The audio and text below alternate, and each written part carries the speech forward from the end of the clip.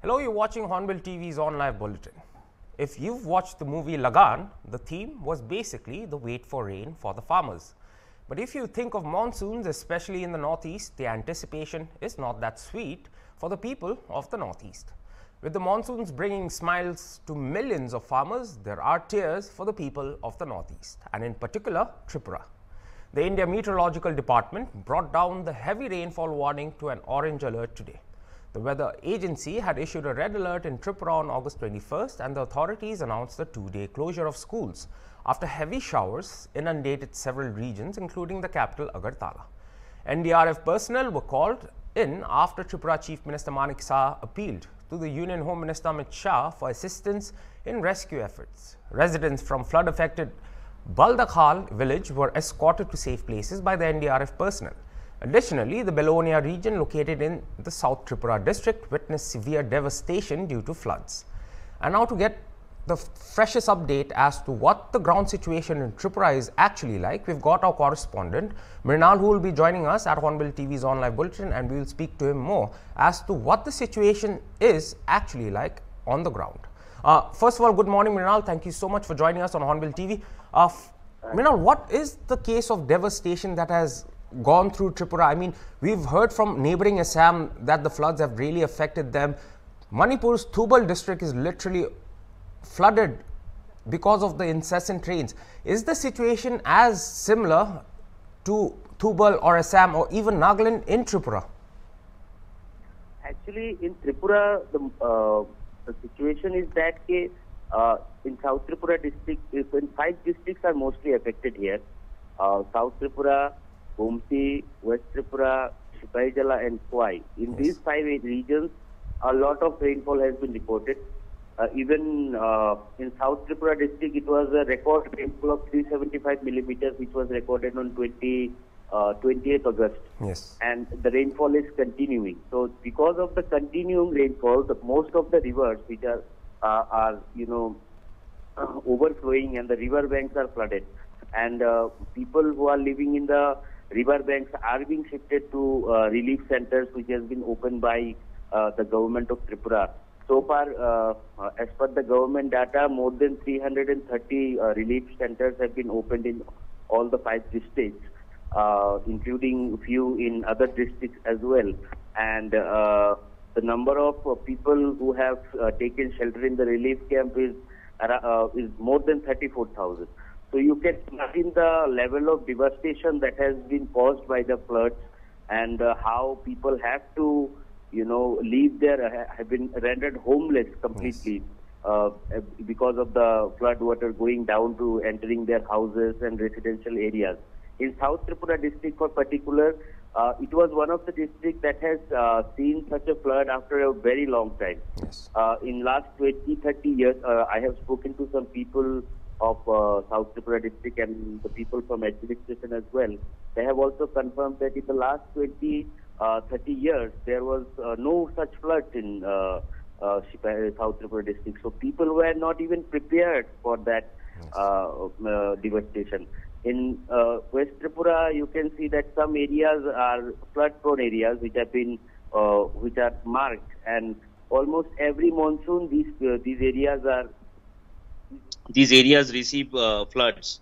So this is how the things are going on. So in those areas, the people are kind of prepared to tackle the flood. But in the new areas that have been flooded this year, those areas, people were not even aware how to be, prepared for such a condition. So this is why the devastation is, the destruction of the flood is high this time. All right. So, Mrinal, if you look at it, you had sent us a clip of Tripura Chief Minister Dr. Manik Saha having a telephonic conversation with Union Home Minister Amit Shah asking for assistance due to the devastation that was caused due to incessant rains. So, at the moment, do you see the NDRF and the SDRF personnel on the ground, and do you see that the administration has taken all its efforts to divert the situation so that people don't suffer? Actually, yesterday one NDRF team already reached Tripura from Silchar, which was posted in Silchar in Assam's Lower Assam. Yes. Yesterday we got the information from the Chief Minister that only 4 teams are coming from Arunachal. But today, this morning, the Chief Minister has shared another update in his social media handles. Okay. So he said that he has again spoken to Union Home Minister Amit Shah. He has updated him the situation, what is prevailing here, and now 7 NDRF teams are coming. 30 NDRF teams have been sent to Unakoti district, Kailashahar, a bordering area in Unakoti district. So yes, NDRF has reached, but more NDRF troopers are required to address the situation. And if you say about SDRF, I mean all the administration, you say, be it Agartala Municipal Corporation, be it district administration, be it subdivisional division, be it block level, each the whole administrative machinery is working relentlessly. Many people in many areas, in the most flood affected areas, the district ministers had passed orders to the government employees, asking them not to leave the stations. So yes, definitely administration is working, and the chief minister himself is monitoring the situation from ground zero. Yesterday night he had visited some of the relief camps near Agartala. He had assured the people that you don't have to worry, we will be providing everything that you need, and medical camps will be conducted today. So far I know very soon doctors will go to the medical camps, relief camps from different hospitals to check whether the hygiene and health conditions are being maintained or not. So this is the latest update what we have so far collected from the ground. All right, Mrinal, you were just speaking about the different, or rather the different districts that have been affected due to the incessant rains and that have created flood-like situations, due to which people have migrated to relief camps, they have left their homes. But one of the surprising things is that the capital of Tripura, Agartala, also seems to be going through the same situation. Well, we've heard about past reports of floods in Tripura, but that rarely used to affect Agartala. So this time around, what's different that even Agartala is affected? Because if you look at the previous data, the data shows that Sipai Jala, Unakoti districts, they were always, and especially Gomti, because of river Gomti's rising water levels, they have always been affected due to the monsoons. But this time, even Agartala has been affected. What could be some of the reasons even the capital has been affected? Yeah, Agartala is not frequently affected by large scale floods, but waterlogging is an issue in Agartala city. Even in 2 or 3 hours of rain, you will see water getting accumulated in the streets. So what happened this time? This time the Haura river, which is flowing downstream, adjacent to Agartala city, the water levels have increased significantly because of the rains in the Khwai district, in the hilly areas. So the rainwater is coming downstream through the river. So this is why the water that is accumulated in Agartala city could not finding way to go out.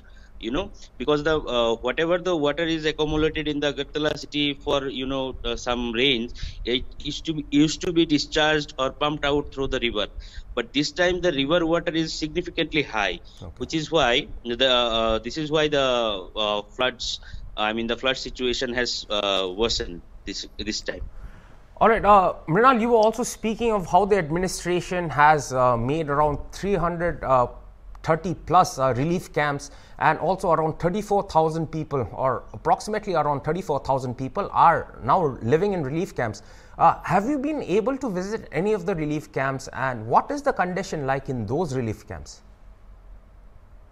Actually, relief camps, most of us are stuck in the houses because of the floods. Yes. And the ways, if you want to visit a relief camp, you have to I mean, pass through an area which is completely flooded. Yes. So if the water levels recede, so we have been planning to visit some of the relief camps, but so far the videos and photographs we have received from the chief minister's group and other administrative officials, the situation is good. And in government schools which have almost all the basic facilities are being converted into relief camps. So people are getting all kinds of benefits there. There are social organizations which are providing food. The administration is also providing them food and basic facilities. So the situation is not that bad in the relief camps. All right, Mrinal, we are also getting reports that the death toll in Tripura due to the floods has increased to 10. So, is this an official death count, and has the Tripura State Disaster Management Authority given out any bulletins to signify that these many people are affected and these many people have lost their lives due to the current situation? So far, as far as the fatalities are concerned, 10 people have lost their lives. Okay. It is confirmed by the Disaster Management Authority. Most of the deaths have occurred due to landslides. One or two people might have died because of drowning. So landslides is a new phenomenon in Tripura, I would say, because we have seen in Shantir Bazar area, three persons of a family died because of a deadly landslide. Yes. In Shunamura in Sipaijola district, an elderly lady died. Even in a brew camp, which has been where the newly resettled brew migrants, displaced brews have been given a permanent settlement in Korbuk area of Gomoti district. Yes. An elderly lady died due to this landslide. So frequent landslides have been happening because of the incessant rains, and this is what the reason behind the deaths. Otherwise, if you see the cases of drowning are very less, because wherever the water level is rising, it is not above the the human height, the normal human height. But drowning cases are less. But in most of the cases, landslides are becoming the reason of deaths. So this is a thing which I think the the administration needs to address with why such a large number of landslides are happening in Tripura. That is a very concerning. I mean, this should be a concern for the administration. All right, Mrinal, now looking at a very different aspect, Tripura just concluded its three-tier panchayat elections. Well, you had the municipal corporation elections too. You've got the general state elections too. Well, do you think that the administration could have done better? Because if you look, if you have seen if we have to go back to history, the monsoon seasons always bring some kind of despair to the people of Northeast and especially to the people of Tripura. So now that all three tiers of the elected, or rather democratically elected bodies are now there, do you feel that the administration could do better to tackle floods, or what do you feel is the main issue as to why the administration cannot do so much so as to prevent such incidents? See, prevention of such incidents need very careful study of the and surveys of the incidents that happened, and there should be experts incorporated in the teams to understand why such incidents are happening. But in terms of doing for the people, I have seen even in the stringers of other districts, they have also sent videos that the newly elected people who have been who won in Zilla Parishads and Panchayat Shamitis and Gram Panchayats, they are relentlessly working for the people, and they have been going house to house. They are visiting door to door for collecting information, shifting people to safer places.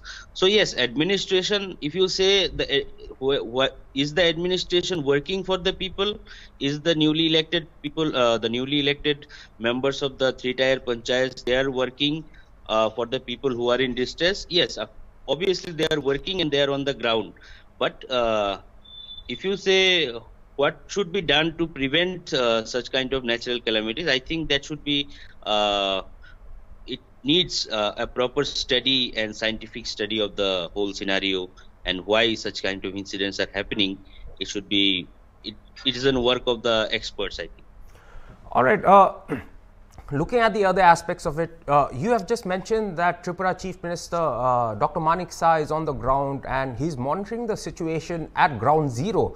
Well, Tripura has always been a state where there is a lot of political activities and there are blame games from this camp to the other camp. In situations and in times like this, are the political parties also contributing to the safety of the people, and also are the political parties also helping out without any rhyme or reason just to help the people there? Because we've got reports that at least the Tripura Chief Minister is there on ground zero, but we don't see any reports that the CPIM nor the Congress are down there. So according to you, since you're on the ground there, do you see that political parties have come together just to help the people in need? No, actually, all the MLAs, this is a very critical situation, and most of the MLAs are working in their own constituencies. So if you ask me, I would say the CPM MLAs are also working in their constituencies. Even yesterday in Agartala, the Congress MLA, Sudeep Rai Burman, he's a very strong leader, also CWC member. So he has also came out and visited some of the flood affected areas. He has contacted the local administration who can extend help to the people who are in distress. So everybody is doing their bit, and I haven't seen any political party blaming the government this time for not doing anything, or there is no blame game, at least for this purpose. I mean the tackling of the flood situation and all. All right, that's such an amazing thing to hear, and we actually hope that it is actually also, apart from that, Bangladesh is witnessing something catastrophic in their own country, and Tripura being the closest border, and you share a lot of kilometers of international border with Bangladesh, the administration has doubled up the security. The border security forces have been enforced, or rather they have been put to duty, and then the Tripura police and the Tripura state force, they are put on second and third line of duty. Now with all the administration gearing up to tackle the flood situation, what do you believe is going to be the situation at the border? See, most of the bordering areas are also flooded right now. So I don't think there would be any threat of infiltration because of the floods. And the bordering areas of Bangladesh, the bordering areas of Bangladesh are also flooded. I mean, you see Kumilla, which is very close to Tripura borders. It is witnessing a massive floods, and a lot of people have died there also. So in this situation, I don't think there would be any attempts of infiltration. And so far the BSF is concerned, BSF people are working in the bordering areas. The Tripura State Rifles have been placed in the borders as a second line of defense, and they are doing their job. But yes, of course, because the flood situation has arrived, many people, many TSR troopers who are working as SDRF volunteers, they have to move and do the work, the emergency work that they are supposed to do in this crisis. All right, so Mrinal, through you, we got the information that Tripura administration had called for closure of schools on the 21st and 22nd.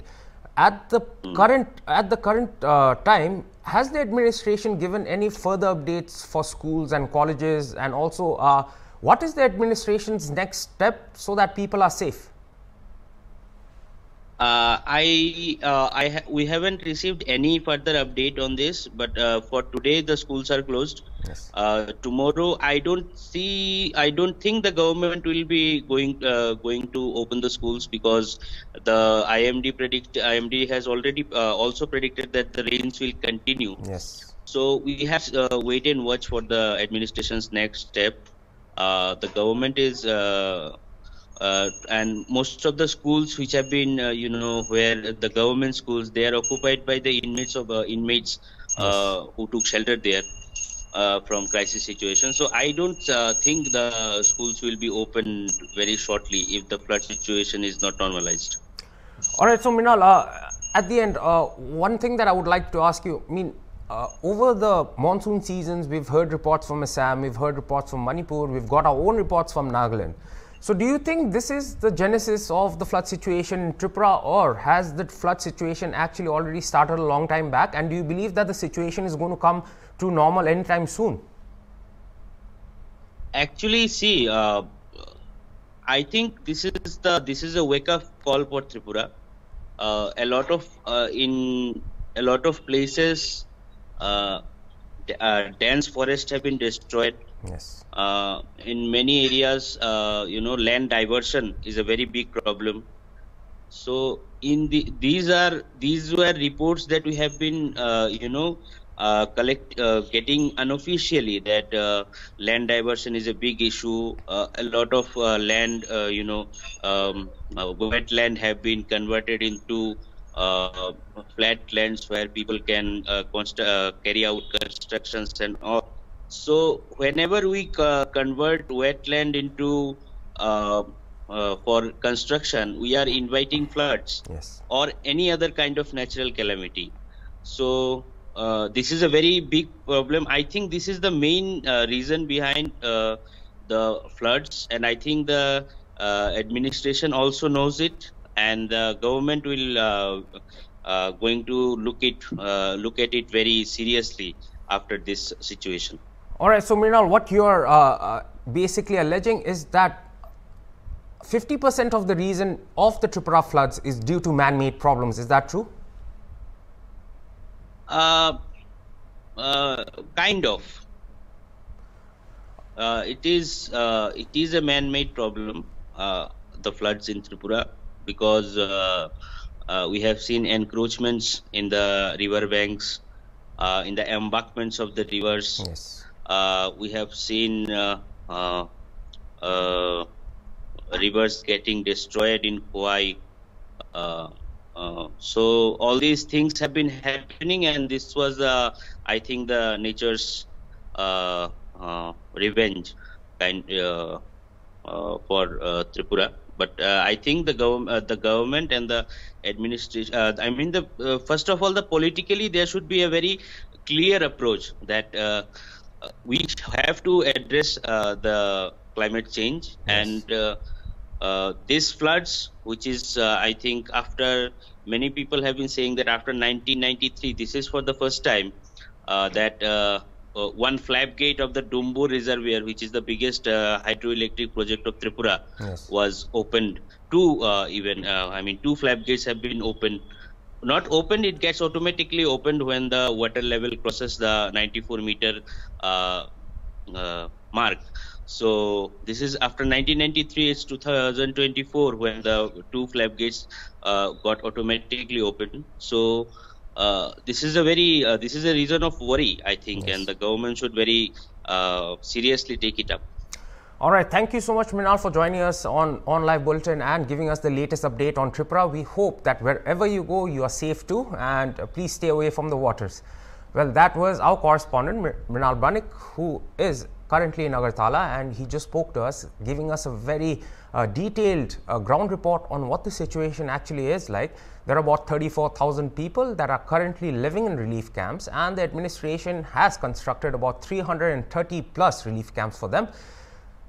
Our correspondent Mrinal Banik also informed us that the Chief Minister, or rather Tripura Chief Minister Dr. Manik Saha, is at ground zero, and just yesterday night he had visited flood affected areas and has given assurance to the people that are affected due to the floods caused by the incessant rains that the administration is there to serve them, and that the administration would do anything in their hands so that the people are safe. Mrinal also mentioned a very important point where he stated that maybe half of the reasons that Tripura is actually going through floods is due to man-made problems, and one of them would be land diversions. And with Tripura's thrust for oil palm plantations and the horticulture project, well, I think these are some of the issues that the Tripura government, according to Mrinal Banik, should actually look seriously into so that Tripura doesn't face similar situations in the future. Another startling revelation that our correspondent Mrinal Banik also made was that the water floodgates of the dam were opened only after 1993. That also gives a lot of view and a lot of insight as to why the situation is burgeoning. Well, that was all for this On Live's bulletin. For more updates like this, keep watching Hornbill TV. Goodbye.